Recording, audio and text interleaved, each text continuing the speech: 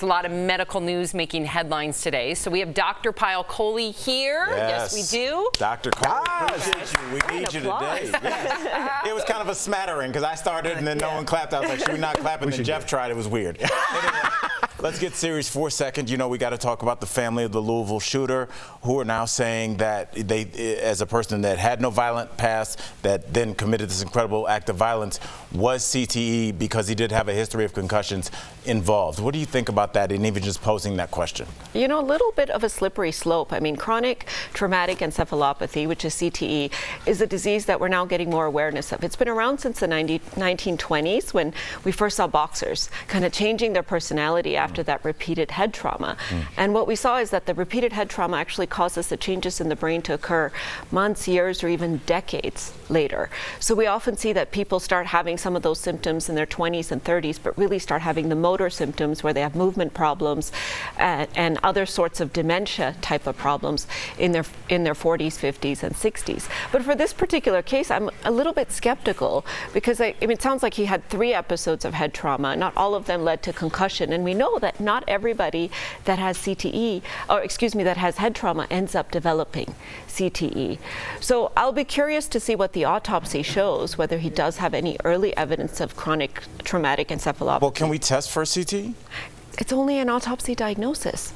So really somebody has to die, you have to cut up their brain and look at it under the microscope in order to know. There's not an imaging test, there's not a blood test that tells us about it. But guys, I think this is really starting a little bit of a dangerous precedent because every time somebody picks up a gun, acts out on an angry impulse, we start to blame mental health. We start to blame, you know, schizophrenia. We start to blame depression. Yes, and now we're blaming CTE, which is a rare condition that is not all that common. So I think we really need to be talking about the real issue, which is access to guns. Even if he had CTE, if he could not go out and get his hands on a gun, he could not have shot up a bank.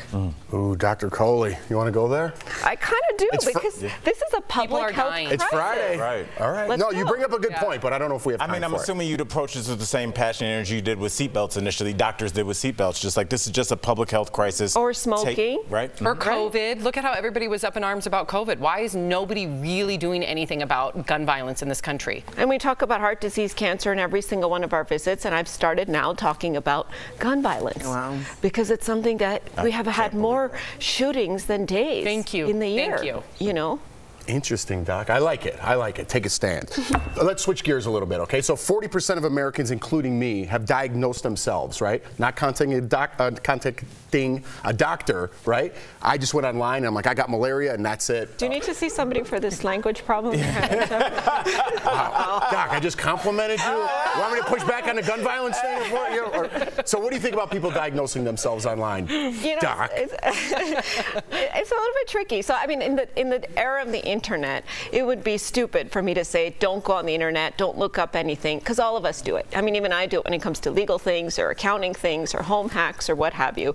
But I think there's sort of 2 roles to play here. One is researching before you see your doctor. I love that. Like when a patient comes into the visit and says, I read about blah, blah, blah, do you think I could have this? It is a really nice opportunity for me to understand what they're thinking, what they're worried about, what they've read out there, and it's a nice way for me to know kind of what's floating. So I love it when people use it in that capacity, not necessarily to diagnose themselves, but to kick off a conversation with a doctor. But you have to be careful with sites you go to, right? Yeah, and because I'm just like, I find everything and all of a sudden I start feeling those symptoms. That's right. What? My left arm hurts. What?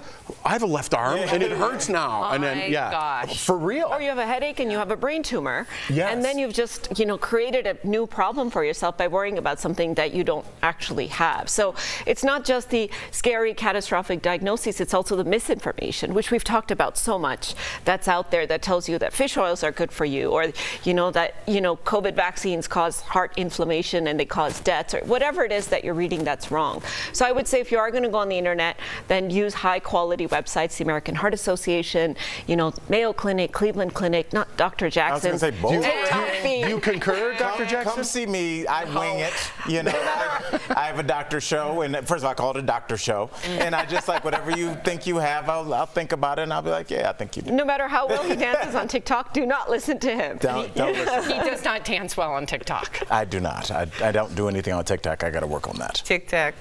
Did I call it Tic-tac. Throw a stone at him. Tic-tac. Just called it tic-tac. I didn't call it tic-tac. You called it tic-tac. I slurred at the end, but I was saying talk. Okay. Play the tape back. Yeah. Dr. Kohli, thank you so much for being here and for razzing Jeff. We appreciate that. DBL Nation, did you know Dr. Kohli has a podcast? Check out Heart of Medicine wherever you get your podcasts. We'll be right back. Thank you, Doc. Tic-tac.